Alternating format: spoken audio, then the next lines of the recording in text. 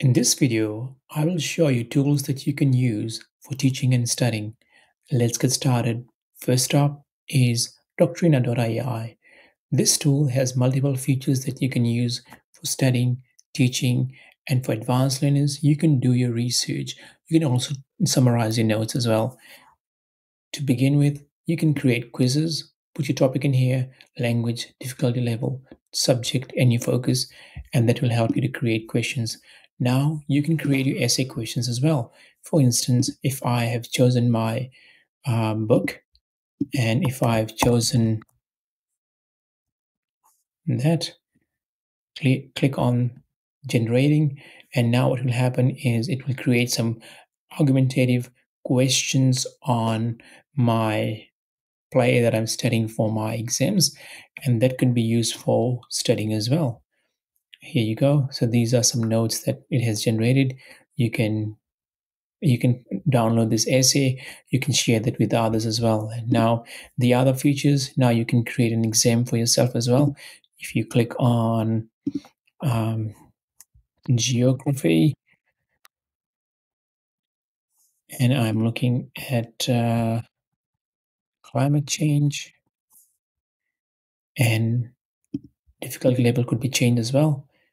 If I'm creating some sort of interactive exam topics that could be used for my exam as well.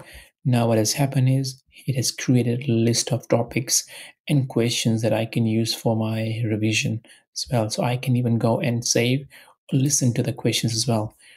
Other features includes writing summary, notes as well. You can enhance your class notes with the deeper insights as well. You can use this as the chat feature to ask about your topic that you are studying. Now, the next tool that I'm looking at is Wolfram Alpha. This tool helps you to look at different subjects. Whether you are a researcher, a teacher, or student, use this tool to actually do your research and study as well. For example, I have picked on this topic, and you can see this has helped me to solve my top problem, and it has given me some graphic descriptions as well. If I go back, I can do the same with any topic that I'm studying. It could be a science, technology topic as well, society and culture. So if I'm looking at commerce as well, nutrition, history, politics. So if I look at finance, for instance, and if I clicked on that, and it's helping me to calculate mortgages as well, teaching me about loans, percentages, uh, also helping me to create an understanding about how to use finance for my studying. So Wolfram Alpha is a go-to tool if you are studying multiple subjects as well. If you are looking for a tool that will help you with your general knowledge as well, so this is a tool if you can use. So what happened in today's economy? You can look at multiple topics. You can have a look at politics. You can use at weather, climate, and so on. Now, the next topic that we're looking at would be a tool that helps you to create a speech from your recorded lectures or recorded meetings as well. All you do is you can use this feature to record your meetings, or you can record your meetings, upload that here, and that will help you to create your speech. Now, the next thing would be 11 Labs. This is a tool that teachers can use, researchers can use, or anyone who is trying to present something can use as well. So all you do is you write up your text over here, and you can turn this into an audio. You can use the names. You can use multiple voice as well. You can use default narrations that based on different speakers as well. You can choose any of the speakers from here and the accents that they have, and you can generate this speech into this write up into a speech. Now the next one is ChatGPT. Now all of you might have actually used this before.